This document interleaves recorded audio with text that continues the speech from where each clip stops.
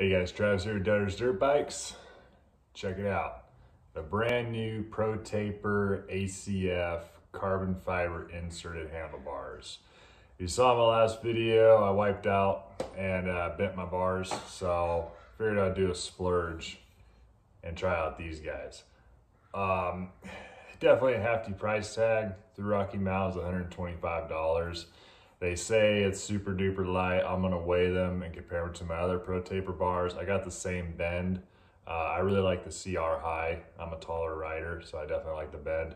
But what sold me on these bars was, you can see how the top part is actually flatter, longer, and you can see in here the sharper bend. So for my GPS, it's actually gonna be really nice mounting it along with your mode switch and other options in here.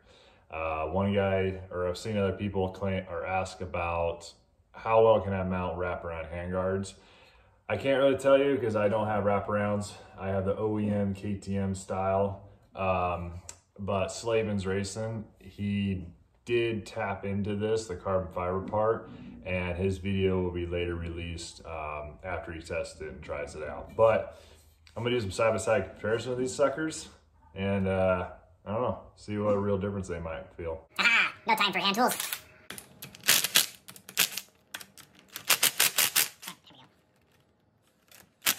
Okay, so here are my old Pro Taper contour bars.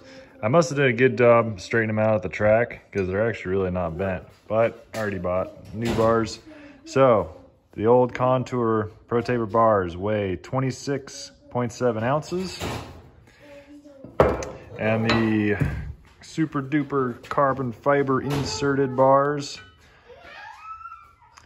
weigh 21.5, so that's a good 5 ounces lighter. I did need some help installing it. Someone was telling me how I was doing it wrong the whole time. All right guys, there it is, all done. Definitely looks pretty sweet.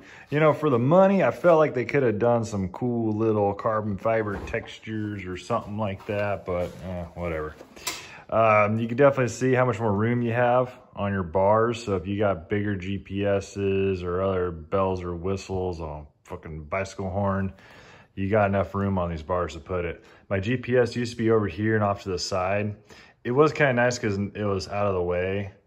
But now with my GPS being up here, I can actually see it and touch it and, you know, use it a lot better.